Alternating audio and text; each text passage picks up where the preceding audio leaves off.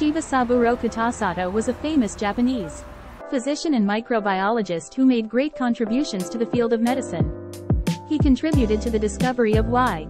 pestis, the bacterium that causes bubonic plague, and the development of a serum to treat tetanus. Kitasato also collaborated with Emil von Behring on groundbreaking research on diphtheria and tetanus toxins, leading to the production of antivenoms.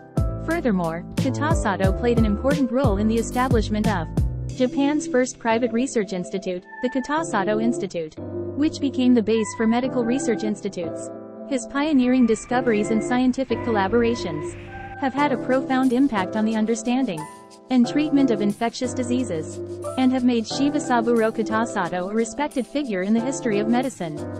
I would appreciate it if you could see the comments at the end.